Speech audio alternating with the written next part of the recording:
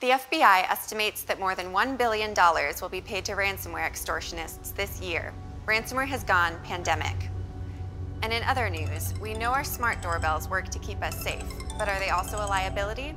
Learn how they are collecting data on who and what enters our homes. Hello?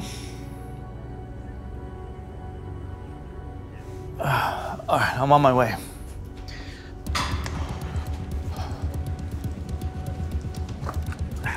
What happened? Someone opened an email that they shouldn't have. It looks like the attackers fished someone from sales. They've encrypted everything, and they want $500,000 in Bitcoin. Where are our backups? We only keep them local for 7 days. And the InfoSec team said that the ransomware has been sitting dormant for weeks. All of the local backups got deleted by the attack anyway, so we're gonna have to restore from tape. Well, if tape's our only option, we have to use it.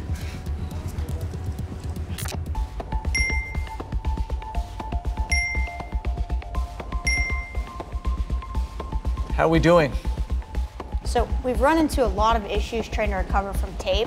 Honestly, it might take a few weeks. I don't know if we have that kind of time, but what else can we do? We pay the ransom. It's not a guarantee we'll have immediate access to our data. Keep trying. Understood. We're doing all we can, but we're retrieving offsite backups, and it's taking too much time. She said pay the ransom.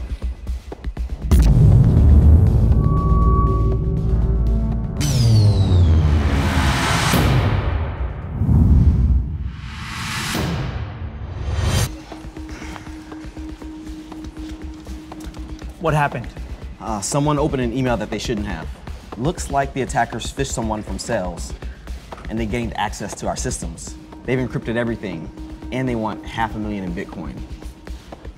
Where are our backups?